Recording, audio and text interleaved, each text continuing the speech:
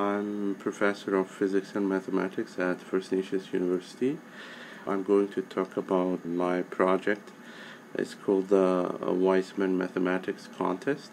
I initiated this contest 10 years ago, exactly in 2008. That is for initially that was for grade 4 and 5 students of First Nation schools. Then we extended it to grade 6 as well. At the beginning, the project was supported by NSERC, Proma Science program, but now we continue the project, and within the project we provide some preparatory materials on mathematics to First Nation schools and math teachers across Canada from coast to coast. And we started in Saskatchewan, Alberta, and Manitoba, but now we have students from almost all provinces. And this year we have from BC to Ontario. First we sent the preparatory materials. Then schools registered for the project, for the contest. And then we sent a contest to teachers, math teachers. Students write the contest, and then they send the contest to us. We grade the contests, and then we send certificates for each student to receive the certificate of participation. We have, after grading all contests, we determine the winners, top winners, national winners, and they receive the certificates for first place, second place, and third place. And all teachers who prepare students, they receive certificate of appreciation. And we had one elder Ken Goodwill. He helped me a lot at the beginning when I started this project, and I received his guidelines and blessings for the project. And 8 years ago he passed away, and since that we've established the Memorial Award on his name, Elder Ken Goodwill Memorial Award. So now the schools receive those awards for the best performance, not just the students but schools as well. And I can tell you that over these years, over 10 years, we have thousands of students participated in this project, and I made the kind of like map of the project, and you can see that almost from everywhere in Canada we have the schools participated in the project. Some teachers use materials for extracurricular activities. Actually, that was the teachers' demand, that we extended the age. At the beginning we had grade 4 and 5, then teachers asked us and we extended it to grade 6. Yeah. So yeah, that's and many institutions, scientific organizations, they recognize the project, and we received 2 years ago we received the award from ECE Saskatchewan. It's called the Regional Center of Expertise on Education for Sustainable Development. This award was released by United Nations University. So that was in 2016. Even some politicians, they recognize the project, and I found some MPs, they mentioned about our project. They found it very helpful for First Nation schools. Yeah, what is again, I would say two kind of uniqueness of this project. First of all, this is the first mathematics contest specifically for First Nation schools. And before, I mean, there are many mathematics contests in Canada and in North America, but this one is the first one specifically for First Nation schools. And what inspired me to do this contest, it's the many First Nations communities and schools as well are kind of like isolated. and this project built some network, and those schools, all those students, teachers are connected around this contest. And there are traditionally schools, they give the awards to students in their in ceremonies. They have kind of award ceremonies, and I try to participate every year in one community. I travel to the communities, and I meet the students. One student told me that he was a grade 4 student. It was very touching. He said that I didn't know that there are so many. He didn't say First Nations or Indigenous. He said, I didn't know that there are so many Indians writing mathematics.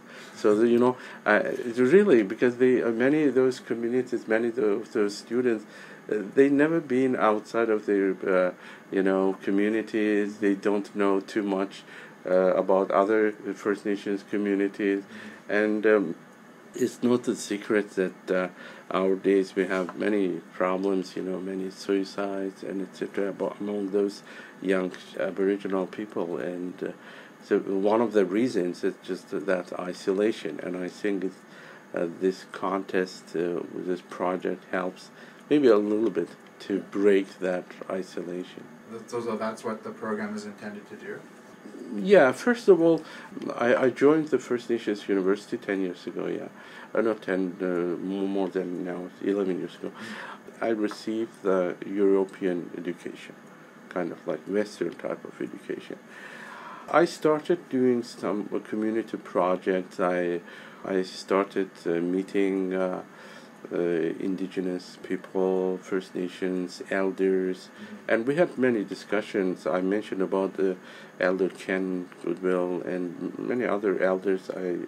I communicated with them within my other projects, more research projects. And what I've noticed, the existence of two problems.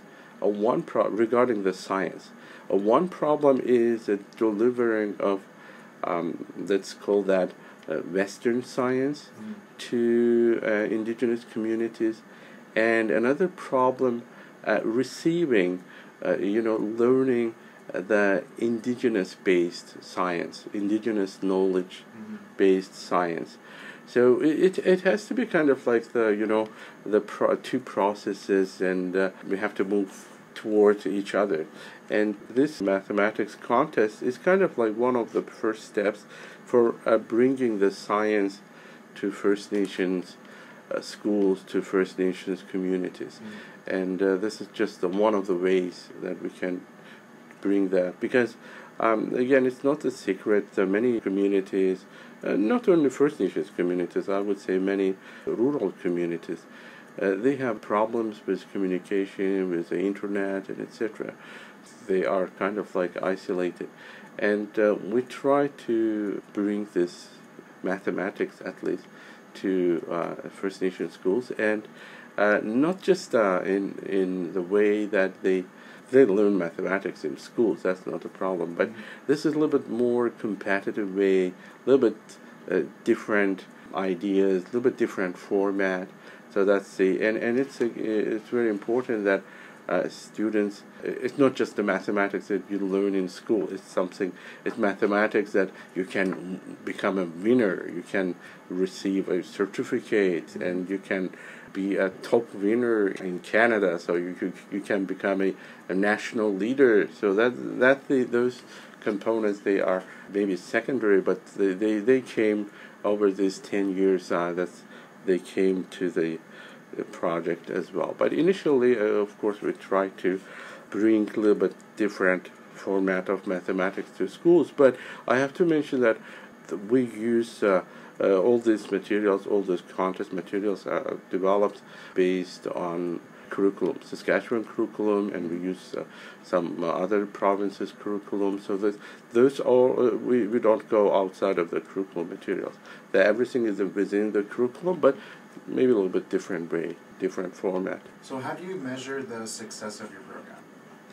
As I mentioned, since we started this project 10 years ago, thousands of students, thousands of First Nations students. It's about 3,000, I would say, maybe even more. Students participated in this project. Every year we have approximately, from year to year it changed, but between 200 and 500 students. So that's why I said about 3,000 students. We have, again, every year from 200 to 500 students participate in the project. And and every year it's about tens of First Nation schools, and from each school we have at least 1, 2, or 3 math teachers. They receive the materials. So that's the basically in mathematics it's very easy to kind of like estimate that measure. It's basically the number of students participating in the project, and it's growing. We have previous years we never had a school from British Columbia. This year we have a student, so 1 school registered from British Columbia. Schools from 3 provinces are more active: Saskatchewan, Manitoba, and Ontario. These are the most active. But again, 1 year we had a school from Nova Scotia, so we had that one. But more, again, as I mentioned, that Saskatchewan, Manitoba, Ontario, some years Alberta as well. So that's the we try to extend that the geography of the contest. So maybe I'll talk about that later. Okay. Do you have like some form of evaluation for the program? Like, do you get feedback? Oh yeah, I receive every year. I receive lots of comments from teachers, mainly, even some parents. I receive them. I kind of like monitor the newspapers. I've seen some local newspapers in local media. I see the comments, the very good feedback. We have on the hallway, you can see some pictures, and I have in my computer some newspapers, articles that were the student teachers. They gave the interviews and they talked about the project. And yeah, we always consider, and we change a little bit the format, let's say a number of questions, and as I mentioned, we extended to grade 6. That's all we consider the feedback from teachers, and we try to consider them. Definitely, we consider we monitor that the feedback, and very open. I communicate with teachers by email. They send me their comments too. Also, we have our website. On the social media, we have a Facebook website, and I see some comments. People sent me the comments to my personal email address as well. In your opinion, what is Indigenous education? That's the second part of what I mentioned at the beginning. Yeah. So we have a kind of like, we try to deliver this modern science, mathematics to First Nations schools, Indigenous schools. And another way is to take something from Indigenous knowledge, Indigenous education. And it's very important too. It's not only for First Nations people. It's important for everyone. Since I joined the First Nations University, I have done many community-based projects, research projects, science is a project about mathematical modeling, and I used Indigenous knowledge for developing the mathematical model of water quality. It's a very modern project, and it's very alarming problem, the water quality, and just using the again the so-called Western science, we cannot develop very reliable predictive model of, let's say, water quality. Not only water quality, but ecological processes. And we need to use Indigenous knowledge for that. And similarly, we need to use Indigenous experience in education. Last semester, I taught one educational mathematics course. That was, I'm really thankful that program leaders, they gave me that opportunity. Most of my students, they were Indigenous students, from First Nations communities. Yeah. And I asked them to bring some indigenous elements, indigenous content for teaching mathematics. And they brought some, they tried to find them in their community. They asked their elders, parents, and each of those students, they brought one or two kind of like, mostly that was the manipulatives or games and etc. And they were very interesting, first of all, and second of all, they were very helpful for understanding mathematical concept. They have many games, let's say, about the probability that could help you to understand the probability, or about empirical studies, or about even simple addition, multiplication. I'm going to use them in future, those elements, indigenous elements in education. Again, those elements, those examples, they could be used in mainstream schools, not only in indigenous schools. And that's very important. And we have, luckily, at First Nations University, we have many indigenous scholars, educators. I communicate with them. I try to learn from them about the indigenous pedagogy, indigenous way of teaching. Again, there are lots of things that so-called Western education could take and use it. What is your vision for the future of Indigenous education in the community and in Canada? Yeah, that's what I was kind of continuing that what I told previously. First of all, we have to use those indigenous components in teaching at First Nation schools, indigenous schools, and most of our students are indigenous people, and we have to teach them that when they go back to their communities, they could use those elements. That's first, but I do not think it has to be something a local knowledge. It can become nationwide process. And again, there are lots of interesting experience, interesting ideas, interesting examples that we could take and use them in our mainstream schools. And one more example, I'm collaborating with my colleagues from University of Regina. We are within that project. We will develop the indigenous-based example, indigenous content for teaching statistics courses. At First Nations University and the University of Regina, we are offering the statistics courses at introductory level. And we will develop the examples specifically for those courses. I mean, we are doing now, that project is in process. We interview elders and indigenous knowledge keepers and develop those examples, like I mentioned about the probability, about empirical studies, about evaluation of environmental processes like water quality and temperature change, and etc. So those we can bring, and I think we have to bring to so-called Western science and use that. And basically, my kind of like, that's my credo, my understanding is that as a person who grew up inside of the Western science, and then the last 11 years I've been working at First Nations University, I do not think we have to kind of like emphasize and kind of like say that, okay, this is the Western science, this is indigenous science.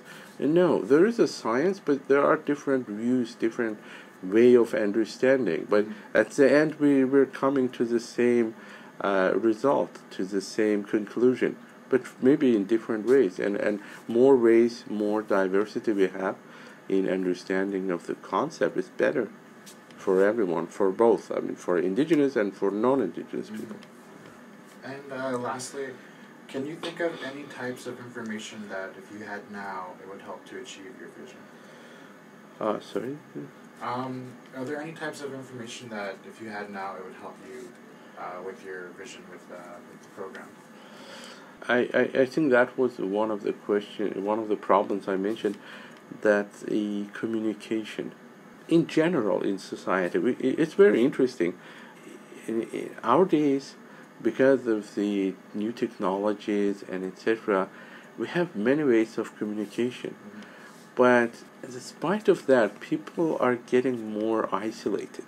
It's very interesting. I mean, when people didn't have a cell phone, it looks like they communicated even more than now. When you have a phone, you can call anytime to your friends, to your parents, but you don't do that often. Actually, it looks like before we used to do that more often. We have this many new technologies for improving the communication. I think we have to use that, and we have to improve the level of our communication with indigenous communities, indigenous schools. The information, and I try to use any opportunity for delivering this information, and particularly about this project. Some years, the non-indigenous schools, they wanted to participate in the project. I was very open for that because it helps to, to increase the to extend the geography of the project, and more people are involved in the project. That's I think it's good for our communities and for indigenous communities. Again, I would share that information for if your website, your resources give that opportunity, that would be great. And aside from the programs in which you are personally involved, what information do you have on other Indigenous educational programs in Canada? Mostly, I'm aware of educational programs that is developed by in our university. I know about those. We have. I know that First Nations University organizes the summer camps for Indigenous students of high schools. My department had Professor Joanne Goodpipe, for example. She organized that.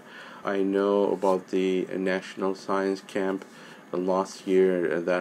It's organized by INAC, and last year my university, First Nations University of Canada, held that camp, and I volunteered. I participated in that. I think those type of projects are very important. Science and mathematics is kind of like one of these. There are lots of things to improve, but those are two areas that really need to be improved and to be extended to indigenous communities. And yeah, I know about those projects, and I have some information about the projects developed by University of Regina. So yeah, that's the. But again, in some of them I participate myself, and about some of them I hear from media.